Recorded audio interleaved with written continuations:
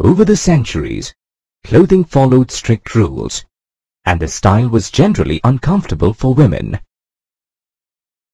However, by the end of the 19th century, several changes took place in Britain.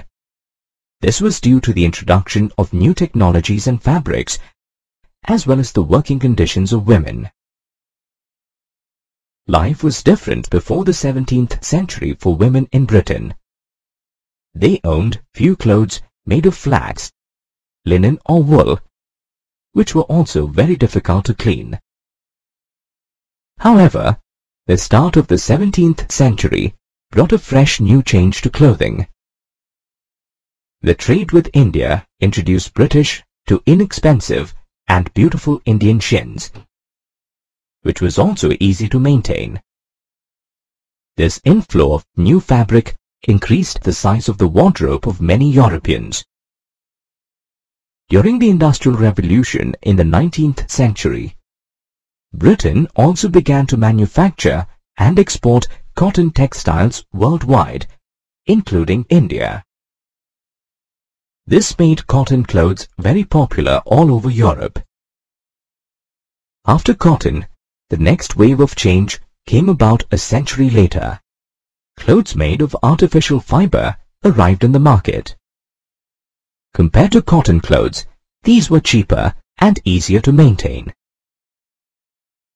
Apart from the cloth, the clothing style also changed by the late 1870s. Women welcomed lighter, shorter, and simpler clothes. The two world wars also impacted women's clothing style tremendously.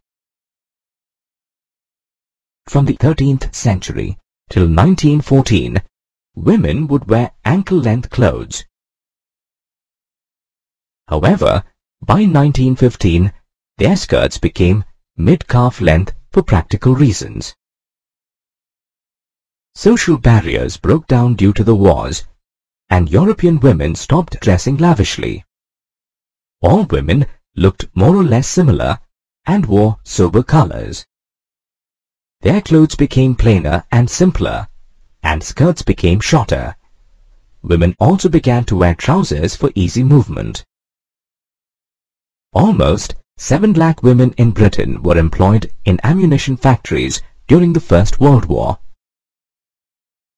They wore uniforms that consisted of blouses, trousers, and scarves, which were later replaced by khaki overalls and caps.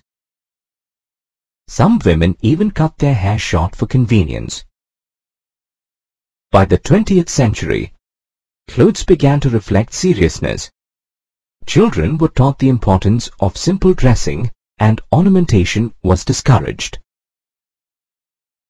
Besides, working women also participated in sports, and so they wore clothes that were comfortable and convenient.